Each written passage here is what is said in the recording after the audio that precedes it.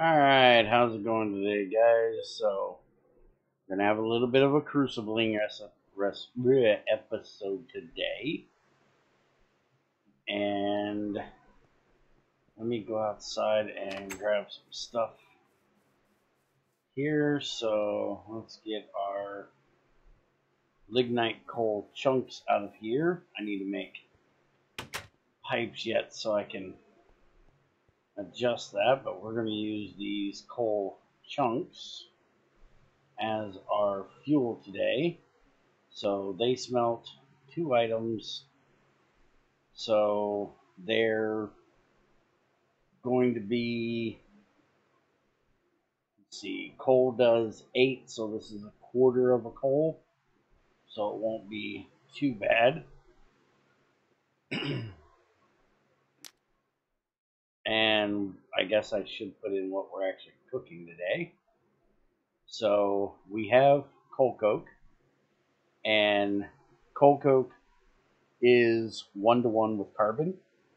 So I have 14 of our granitic mineral sand, and we're going to take this and we're going to turn it into chunks, and we're going to put half of them in there with half of this. So 6 to 7, and this is going to be how we make our iron from here on out. Is going to be 6 chunks of coal coke and 7 sand, magnetite, whatever magnetite it is we're currently using. And you know what? I actually got matches from zombies. Let's just use them. There we go. So we're making iron for a couple things. One, we got the treated wood last time for making our tanks, so we need iron rods for that. And we are going to work on getting our tin alloy, which we need 2 of them, which, note, it says tin plate. If we look up tin alloy, it is taking a second here. So if you look at the actual plate, it says tin alloy plate there, but when you hold it in your hand, it'll say tin plate, and in the quest book it says tin plate. I don't know why, but it is tin alloy. It's something Greg can't fix because it's actually the railcraft plate, and they call it a tin plate, even though it's technically tin and iron together. So we're going to do those first. So as soon as we see this click over to iron, we're going to dump in a tin ingot. And if we look at how to make this, it will show combination of wrought iron and tin. So let's drop that. And it just took the tin out because it's not wrought yet. Where is my...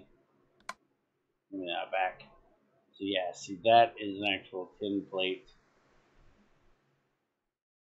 Let's get that in there while I get my monkey wrench and turn this thing off. Alright, so I got 1 of my long iron rods I need. And I got 2 iron plates. Go ahead and throw them back in there. And now we need to watch for this to actually change color, and then we'll throw it in. You can also use the thermometer to check it and make sure that it's at 2011, but you can also tell by the color. So once this gets heated up here, we're only at 1,000, so it'll take a minute here. And the nice thing is, even though we have extra iron in there, it's a 1-to-1 recipe, so when we throw in the 1 tin, it's going to make the 2 plates we need and no issue. Alright, and since we have so much material in there, it's going to go a little slow. Eventually we'll be able to change burning boxes and it won't be quite so slow. We'll be able to go up to a steel, and we can even go to a chromium above that, but you don't really want to use that unless you are doing a good amount of stuff, because that is way faster than the steel. Alright, 16, and you don't want to use it unless you have, automation that you know what you're doing, and you know it's going to work correctly. And then, once we get that done, I have these, which we're going to use to make our red alloy. Alright, so you see the color. It should turn to a more peachish color. It's 1909 there. And here in a second, there it is, right there. I just seen it change. So now we dump that in there, and we'll turn it off for the moment, and we'll get these poured. There we go. There is our first tin alloy plate. You'll see when we hold in our hand, it says tin plate, although the name says tin alloy. Quite annoying, but we have it, and because we threw that in, it took it down just enough to get below the iron temperature here. So we're going to turn this back on, and we're going to quickly get the rods out of here, and then we're going to dump in the iron, or the copper and the redstone. Okay, I'm going to go ahead and dump that in there.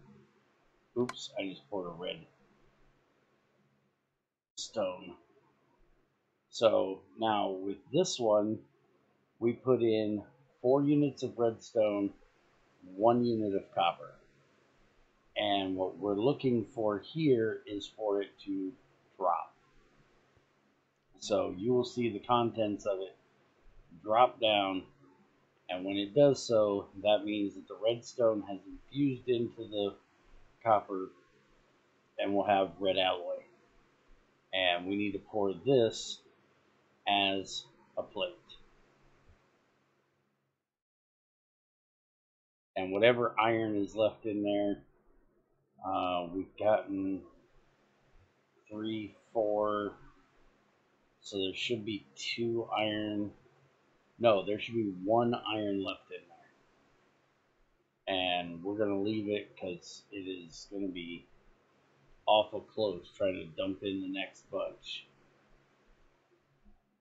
And this will happen about 1450-ish. And because we have the extra iron in there, that's extra material that has to be heated. So when it does drop, and we go from having 8, 9, 10 units in there down to 2, it's not going to heat up that much faster. Because instead of having 2, we have 3.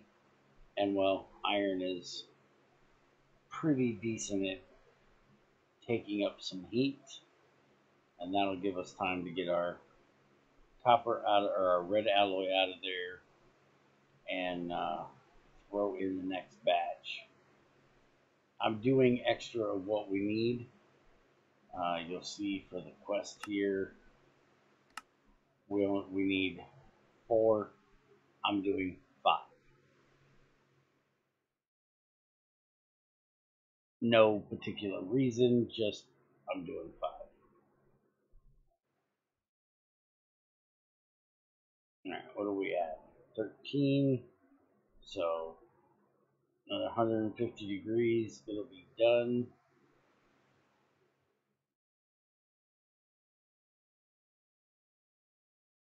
Should be just about there. There it goes. And I'm not sure what the hell we just got. Conductive iron. Damn it, Greg. I forgot about Ender IO's conductive iron crap. So my 1 iron just turned into conductive iron. Grrr. I've actually never done that before. So conductive iron is 1 redstone and 1 wrought iron. So that means we need to get 1 more iron or 1 more redstone to make up for that. So the only thing we should have in here right now is redstone and partial red alloy. So I'm going to go ahead and throw in that copper and all of the redstone. And that was my last match. We've only used about half of that. So let's go see gems. We have yellow jasper right here. Plop that on there. And by the way, this is our wooden tank. We're going to build it today. I guess I might as well pop them out of there. So we need 26 of them. I made 27 accidentally. Forgot I had extra lead in there. And extra treated wood. And then the other part we're going to need is, I do believe, like, it might take the soft hammer for this one. Let's see. Saw and, yeah, that needs a soft hammer. There we go. And we will hook that up here in just a bit. And I will use that other tank when I make another tank. Alright, so I'm going to hammer this. And now we can make another flint and tinder with that. Or, there we go.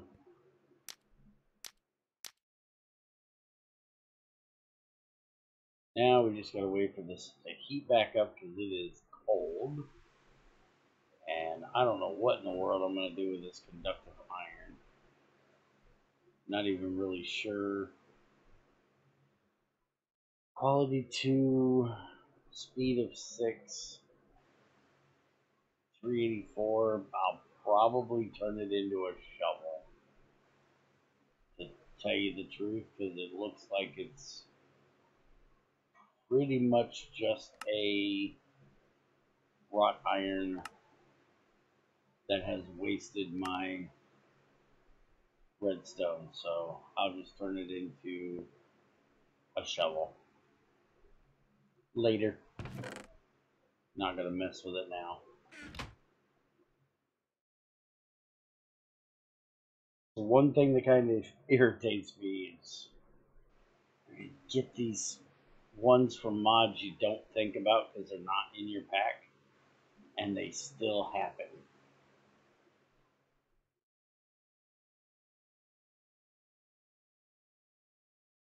Alright, so this is going to take a minute. I will be right back when it is ready to pour. Alright, so we are right about time to pour here. And I just thought about it. I think I might have misspoke when I said what was still in the crucible. It was 3/4 of an ingot of red alloy and 1/4 of an ingot worth of copper. That's what was left in there. There was no full ingot of anything because we had 3 redstone that infused with 3/4 of the copper, so then that left the 1/4 left.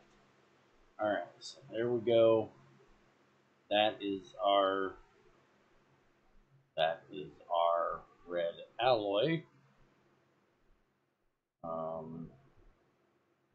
Oh, there was a little bit that didn't get used, so it got too cold.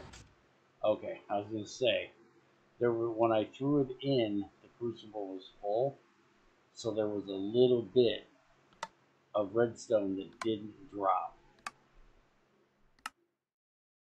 and so that little bit had to drop. Alright, so that gives us our red alloy. So we can hit our cookie there, claim that, our tin alloy, claim our cookie for it, and now we're going to make a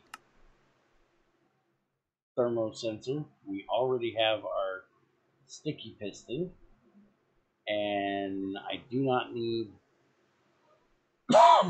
red alloy wire for the way I'm going to set this up, and I'm not going to make all 4 of them, at least not for right now.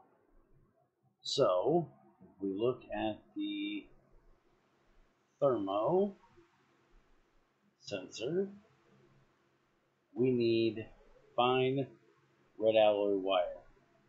So we need foil, and we need 4 of them, so we need 4 foil, and we could get that out of 1 if we had a cluster mill. We don't have a cluster mill, so we're going to get 2 of them out of a red alloy plate. Also note that there is a wire mill recipe for it as well, that eventually 1 red alloy rod, which is half a ingot's worth, will make you 4 of these. So this is a expensive recipe, but it's necessary at the time. So the foil has to be hit on the small side. So think and hit. There we go. Also, for some reason, oh, it does not. That used to not do that. And give me a second. I got the hiccups for some reason. Okay, that taken care of. Now we need to change this over to our wire cutters, and we need to cut that into 4 of them. We need our tin alloy plate here, and we need to split it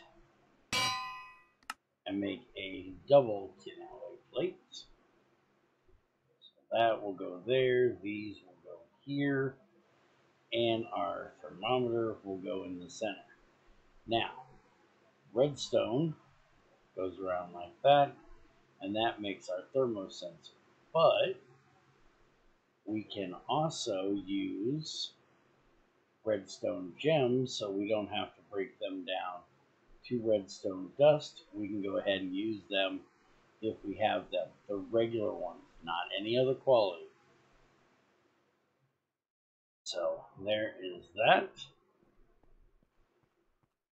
And now we can place this right on the front.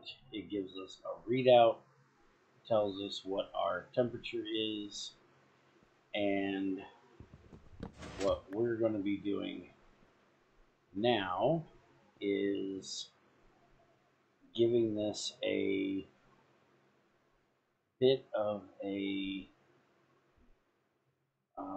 actually I need regular red alloy wire, which is a plate, and wire cutters will give you one.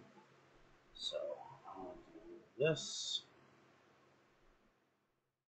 And so you know, redstone comes out of this sensor on all sides, including the front. And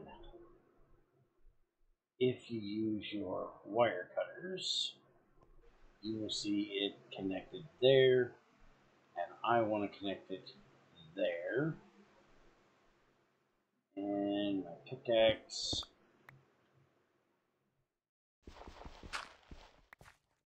Alright, so take that out of there. I'm going to save one piece of red alloy wire by using the actual block, because the block will conduct a redstone signal through it. So that's why I only need 3 of them, not 4. And we can also, trying to think here, a piece of paper should work. Let's get a piece of paper, and I need to make another one of those.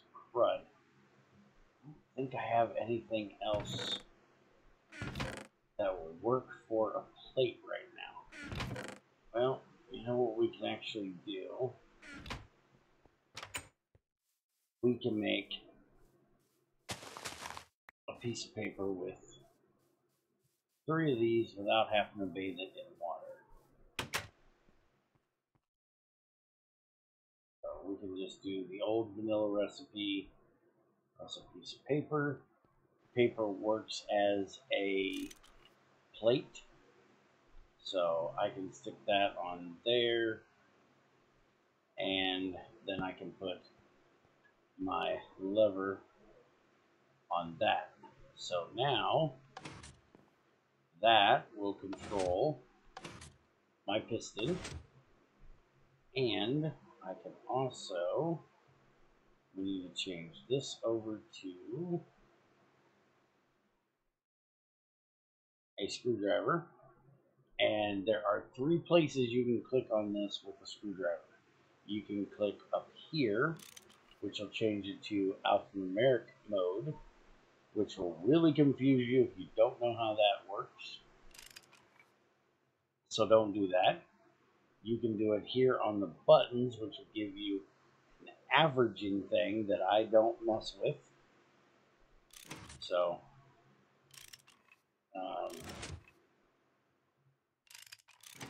wait a minute, that's not. Did Greg change that on me?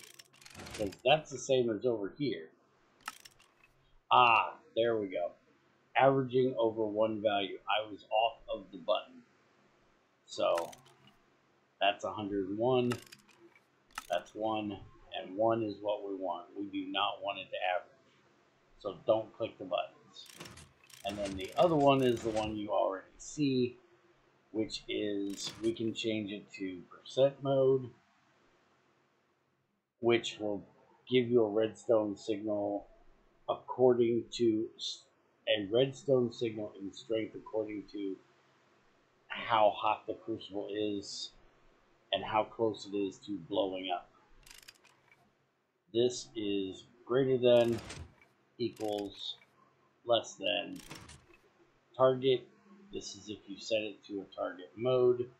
So if I told it I wanted to output at, say, 400, it would set out redstone, which I think I might have boogered it with the... no. Wait a minute. What are we actually at? Yeah, because there's no redstone signal. That's coming from there.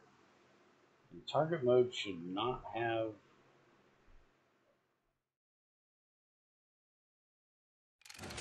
anything on it right now. We're at 300, so it's not at its target.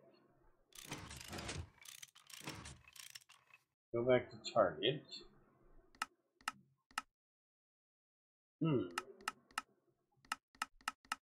I'm not quite sure why it's doing that.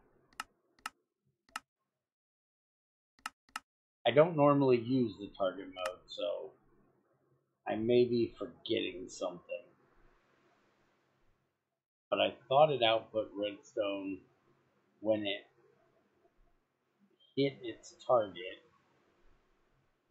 or was it increased in redstone as it got closer to it. And right now it's just putting out a redstone signal no matter what.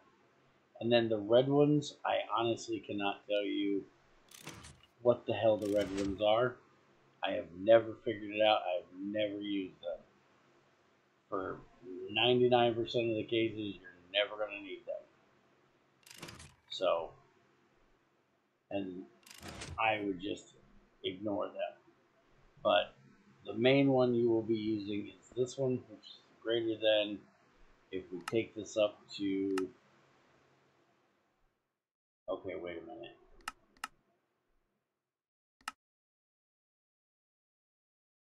Hold on, do I have this going the wrong way?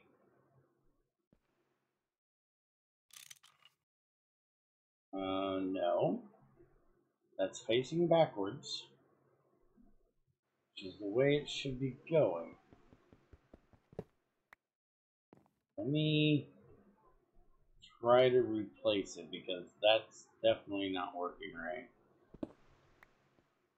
This out, place it there, and now if the temperature is greater than 300, we should be getting a redstone signal right now, because that is over 300. We can tell by doing... okay, it's 286. So it is greater than 200. There we go. Forgot what ambient temperature is. Okay, so if it's greater than 200, redstone signal turns it off. So what we will set this for is like 2400 when we have a liquid fuel, which will be our creosote out there eventually. And then when it gets to 2400, it'll automatically kick it off. And then we can kick it off manually by doing that. You can also set it to that, and that would set it to pour if it is set to redstone. So if we take our monkey wrench and we set this to redstone mode, and then auto pour on, when we hit it with that, crucible auto input, redstone, and this is all you need to have redstone. You can also run it to the mold, but the redstone will go through the crossing, so that'll work fine too.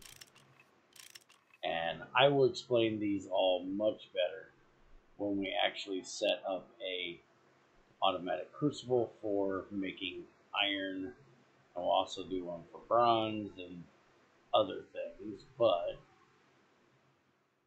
that is your short overview of it. Now, I want to take this back.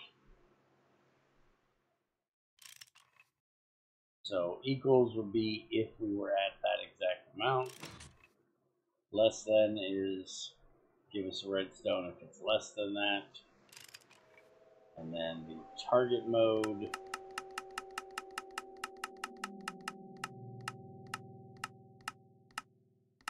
I'm still not quite sure why that's not. Unless it gives us a redstone signal, unless it's at the exact target, which is 286. So, screw it, let's try it. It's another mode I never try, or I never use. Aha, there you go. So if it's at that exact target, which I would think would be equals, since it's not really giving any redstone signal. Okay, if it's above the target, it's not giving a redstone signal either. So, wait a minute. That's greater than. I thought I was on target. Stop being stupid.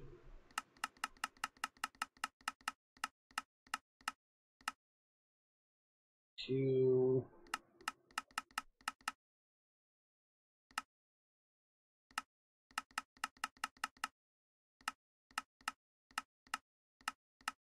$86. That's the ambient temperature. And it's not going off either way. So if anybody knows exactly the right way to use that, let me know, because I obviously do not. I thought I did, but I obviously don't. The only one that I use for the most part is that one right there. Greater than, which is what we want. Although right now we just want it to tell us the temperature, so we don't have to click on it with our thermometer anymore, because we do not have a proper fuel to be running a shutoff. Go away. Alright, so now we want to get our tank set up here. I need my jug here. How much we got in here? 150, which means we cannot drink it. So we'll just dump it in the water there for now. And we're going to pop that out of there.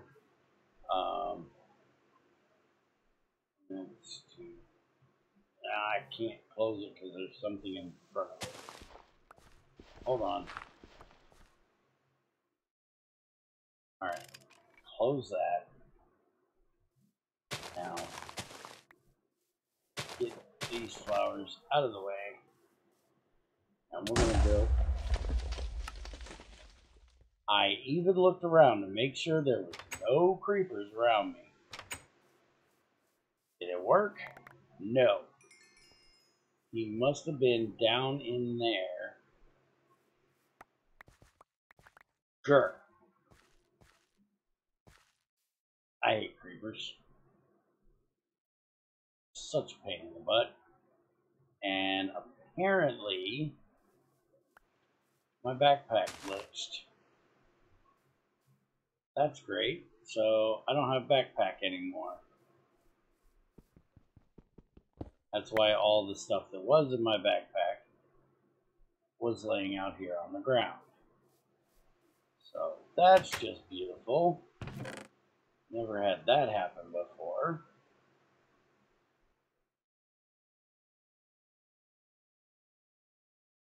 This is just an all-around great day.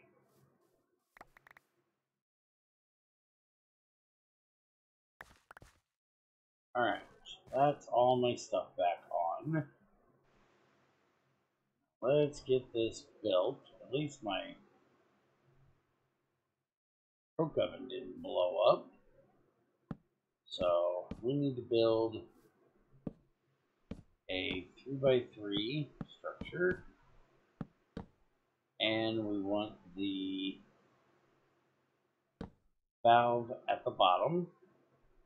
We're working with a liquid.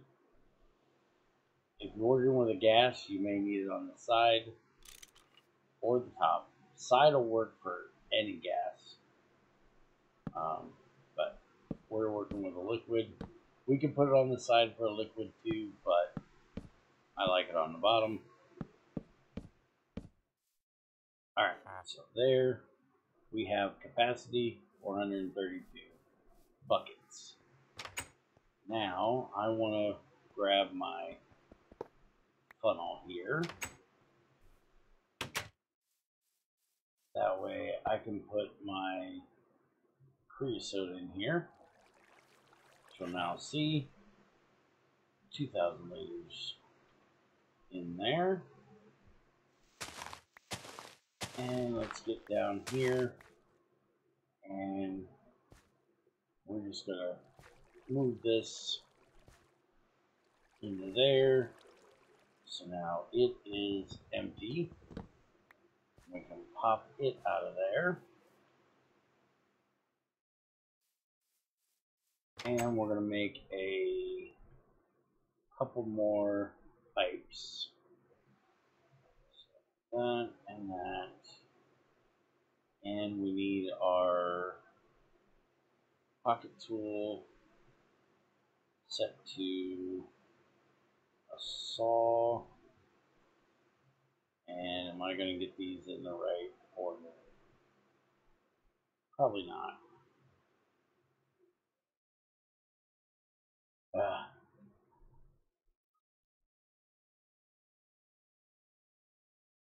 It is a saw, right?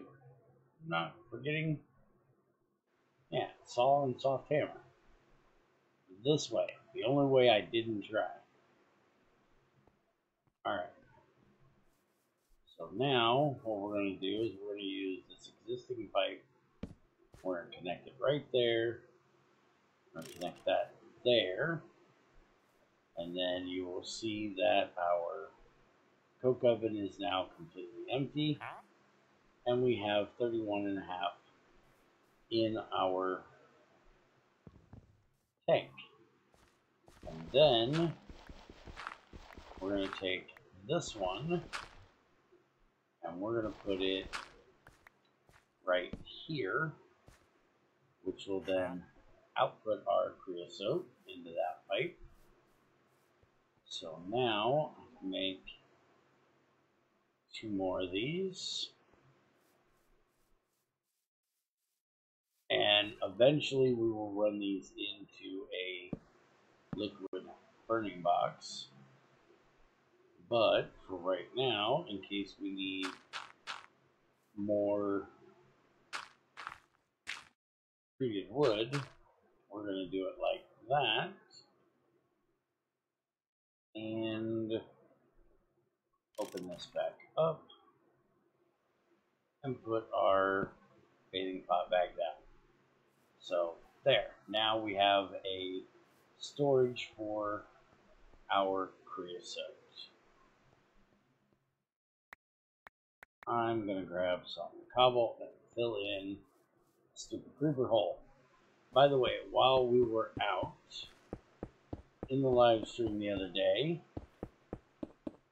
I found a new bush. It is a blueberry bush. And I'm not really worried about any of the other ones. There's quite a few different ones. Like there's a white currant, black currant, red currant.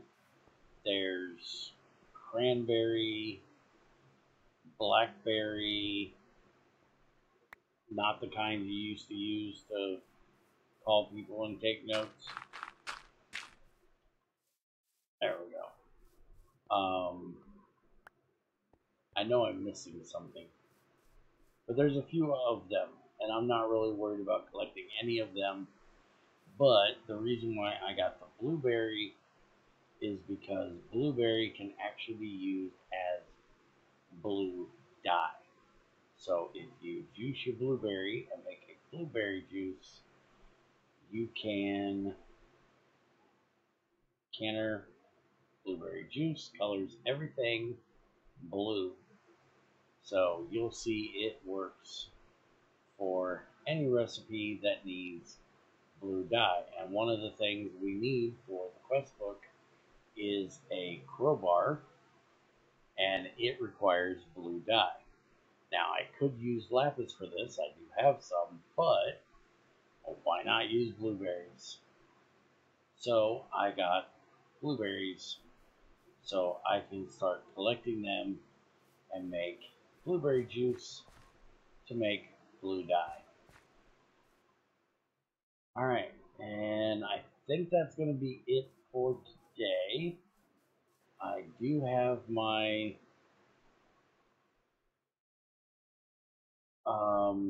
iron rods now, so I can upgrade my barrel over here. Get that done real quick. I need 2 more of these turned into treated wood.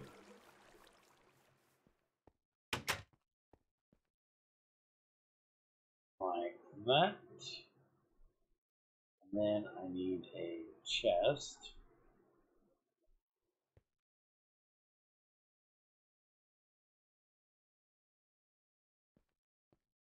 There we go. And there is our upgraded item barrel, which now in my bag here, grab a thing of tape. I need to, wrong one, where is, there we go, set that so it does not output any longer, because otherwise it will put it on the floor, and we do not want it getting put on the floor. So we're going to pop that out, which it will spill its inventory because I forgot to tape it. But that's fine, I can stand here and do this and put everything away. Go. Get this out of my hand so I can put the rest of them in there.